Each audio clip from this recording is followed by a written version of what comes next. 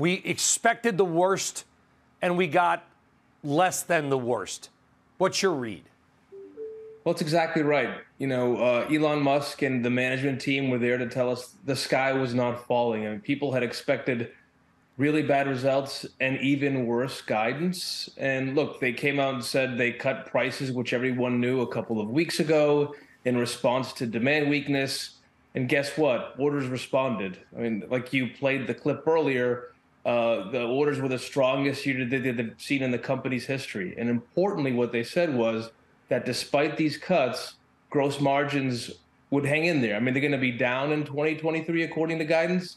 But there were fears out there that they would hit the mid-teens and below 20. And the CFO came out and said, we're not going to break 20% in auto gross margins, which was a welcomed message. And that means that our earnings for next year really weren't impacted, or this year, I should say, really weren't impacted. And when we have a lot of confidence in our out-year number of $11 plus in non-GAAP earnings in 2025. They noted that their order rate was the strongest it's ever been. It is 2 times production capability. So more people want a Tesla that can get a Tesla. So why have they been cutting prices?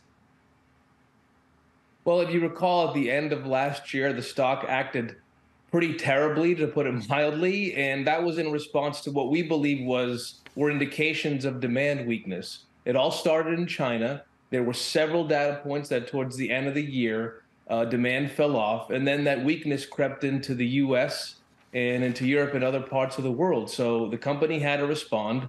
And as such, they cut prices. And lo and behold, the market responded, consumers responded, and orders picked up dramatically in the month of January.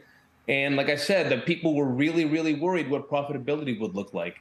And it's not going to be as bad as people thought. Yeah. No, and I don't cover the auto sector, George. I like cars. I don't know the margins of Ford or Toyota or GM. Maybe you do. But if I'm looking at a gross margin of 25.9%, that doesn't sound horrible. How is Tesla's margin actually stacking up? Well, they have some of the best operating margins in the auto industry. And what's really, really important about this story is that as they cut price, what they're doing is seeding the marketplace with forward upgradable units. So think about it. They make about 25, 30% gross margin, which is about called $10,000 to $15,000 per car.